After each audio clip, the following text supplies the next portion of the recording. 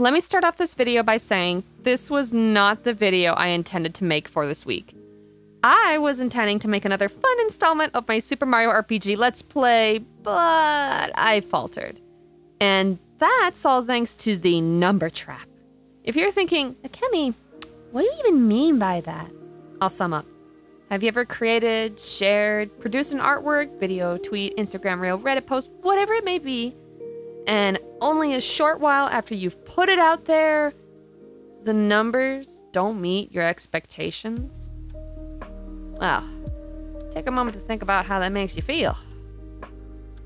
Yeah. For the most part, it sucks. Whatever the varying degrees of suckage, I think we can all agree. It hurts in some way. Now, I'm sure you've heard of the whole idea of don't focus on the numbers, which is unmistakably true.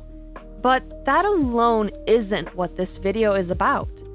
To me, by answering this issue with don't focus on the numbers, we fail to recognize that we are bound to do this not just once, but possibly a few times in our lives. We just can't help but notice the numbers every now and then. Before I dive in, allow me to clarify that this self-acclaimed number trap, I am speaking merely for the creative process when it comes to creating content, art, blogs, videos, memes, something we share on social media, and then what we expected to have, whether that be appropriate views, likes, comments, retweets, upvotes, hearts, whatever it is, isn't what our work has garnered. It can make our thoughts spiral. We can doubt our abilities. The foundation of our self-esteem and confidence can be shaken, and going through a similar process this past week alone, I felt I needed to share my experience. Share not just what happened to me, but discuss, more importantly, what I did about it. The number trap to me is like a pitfall, and I just love my metaphors, so imagine it's a pitfall. It's unexpected.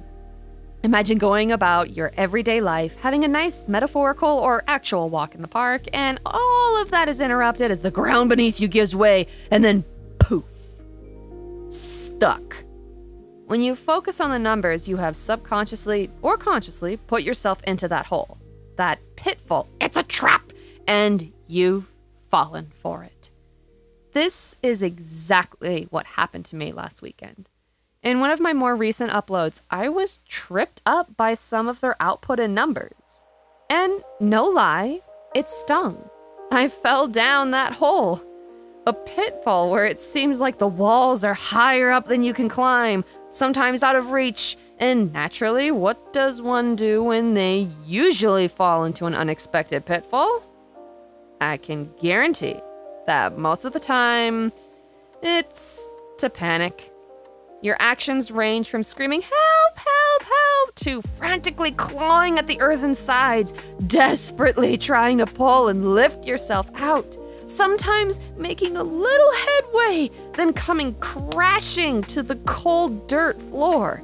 It grunges up your hands, you're left with bruises, cuts, and scrapes that aren't, well, mortally inflicting, but damn, do they still sting.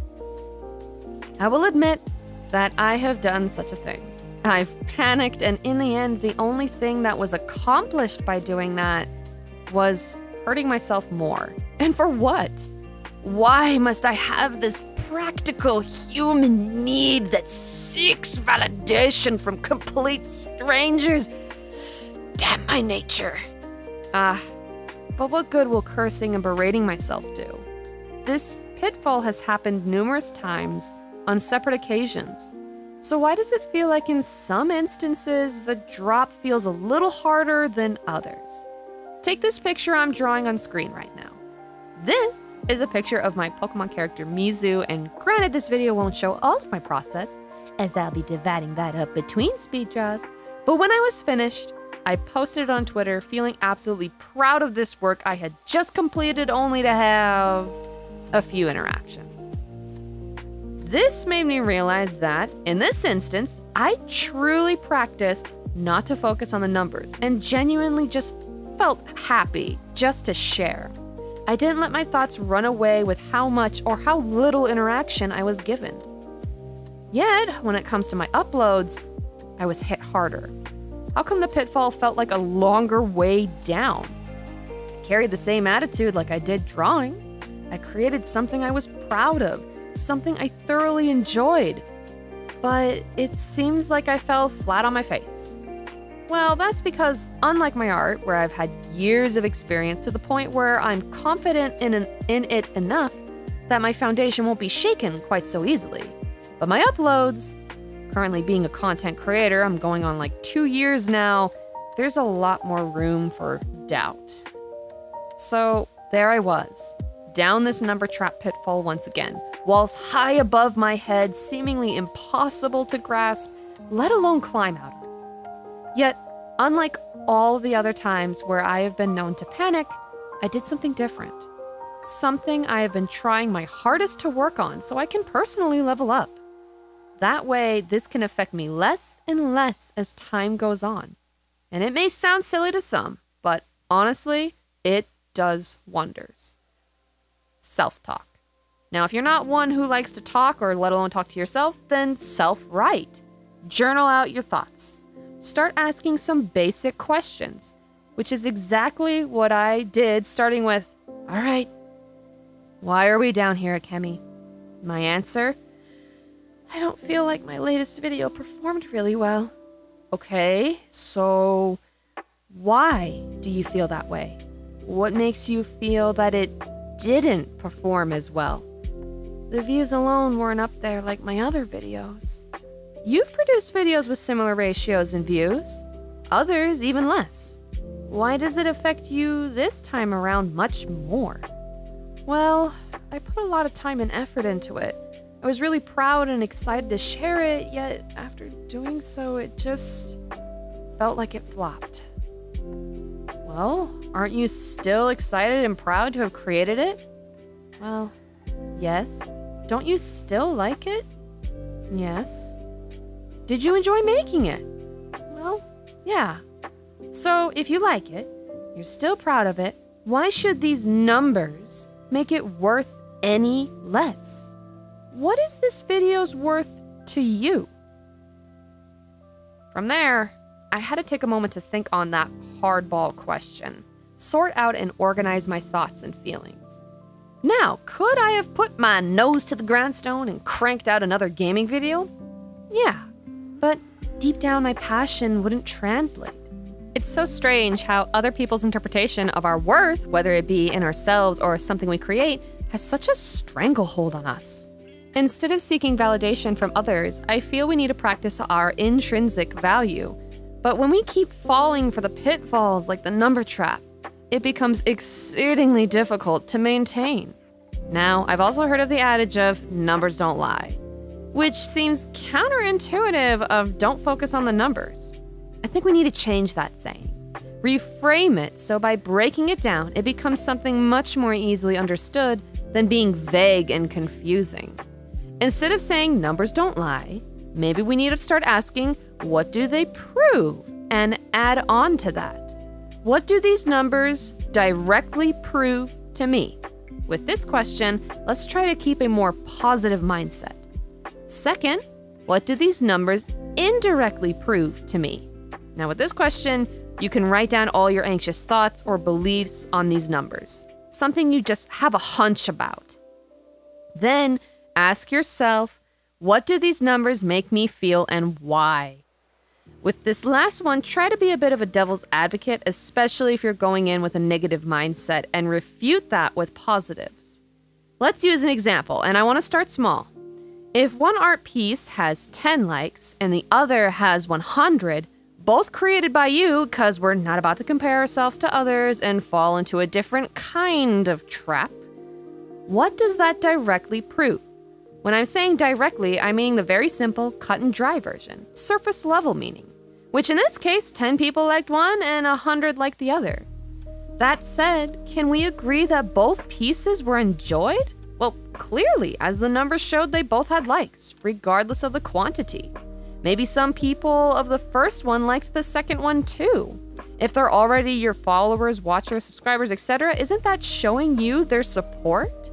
It's even possible that maybe these individuals are potential soon-to-be supporters of your content and creations. Also, include yourself as well. Did you like your latest post, creation, video, etc.? To be honest, I do this all the time across all of my socials. I don't believe we should feel ashamed for showing self-support. In my eyes, it's a form of self-love, and we're patting ourselves on the back. There's nothing wrong with being proud of what you bring to this world for others to enjoy. Yet, as we tend to do, we seek further interpretation. This is where the second question comes in. For this exercise to work its best, do not berate yourself. Try to put down possible facts and not just opinions. So what do these numbers indirectly prove? Maybe you're wondering why the gap is so large.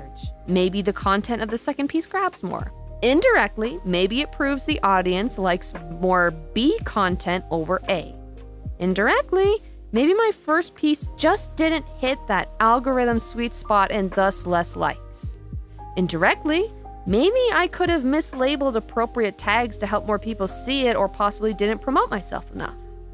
Indirectly, maybe it was just a slow day on this platform via time of sharing and didn't catch any of the interwebs traffic. Finally, this leads to my last question of, what do these numbers make me feel? This is where you can let it all out. Let out all your frustration, joy, whatever you feel is bottled up and go off. I remember having thoughts of, oh, I suck, so my video sucks, that these numbers make me feel like crap. After venting mentally, verbally, or in written form, whichever you prefer, I personally was doing it verbally and mentally. I then went back and thought over the first two of what do these numbers prove directly and indirectly. After calming down, I revisited how I felt, then started refuting those negative thoughts and feelings. If you're writing, pick a pen of your favorite color and just start picking yourself back up. Compliment yourself. Show yourself some kindness. For me, next to my, oh, I suck, so my video sucks remark, I told myself, you don't really suck. You are growing. And that is justifiable, just like your feelings. So long as you continue to grow, the numbers will too. By the time I had mentally gone through the motions like this, allowing myself to calm down, those enormous walls around me, remember our little pitfall trap from earlier where we felt like we were just stuck in? Well, those walls quickly shrank to ankle height. I was able to easily step out of the pitfall and go on about my business. Yes, the numbers will trip you up every now and then, but we retain the capacity to raise and lower the walls depending on how we tackle the situation. Granted, this might not work for everyone, so please be sure to tell me when you found yourself in a similar situation, what did you do? What worked? But also include, if you can, what you discovered didn't work. I'd love to read them. Please put them in the comments below. The value of our work shouldn't amount to how many views, likes, comments, any of that brings. Yeah, I will concede to the fact that there are ways to market ourselves better, especially if you're an entrepreneur and are looking to grow your business, your brand, product, art, whatever it may be. However, that's an entirely different topic that I would only be able to scrape the surface on. For that kind of advice, I highly recommend Vanessa Lau, as she is a fantastic individual who can give you tips and tricks on how to grow across different social media platforms. So, when it comes to the number trap, it has the tendency to zap your focus. It becomes a vicious cycle where you can become so high-strung of dishing out content only to retain the same amount of attention that you've had in previous posts. Going down this consistent look at numbers, become crestfallen, push out more content, you'll start burning the candle at both ends, and it honestly won't be long until you reach burnout. I also want to briefly talk about going viral. Now, this has happened to me. Somewhere in my earlier career of YouTube, I felt that if one video, just one, hit that algorithm sweet spot, Somebody famous saw it and shared something somewhere where somebody gave me the quote chance I need, then bam! From there, I'd be self-made. Won't deny I've often fantasized about that possible moment, but by doing so, I failed to realize that by daydreaming of said moment, I lost sight of what needs to be done. Going viral to me feels a lot like a modern-day Cinderella story.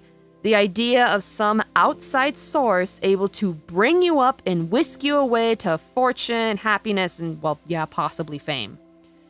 Yet, we tend to forget about the meat of that fairy tale. We easily overlook how hard Cinderella worked, how she chose kindness despite being beaten down and berated, how she hurt but still pressed on. Then opportunity, coming in the form of her fairy godmother, presented itself, and she took it. That, to me, is what the going viral fantasy does.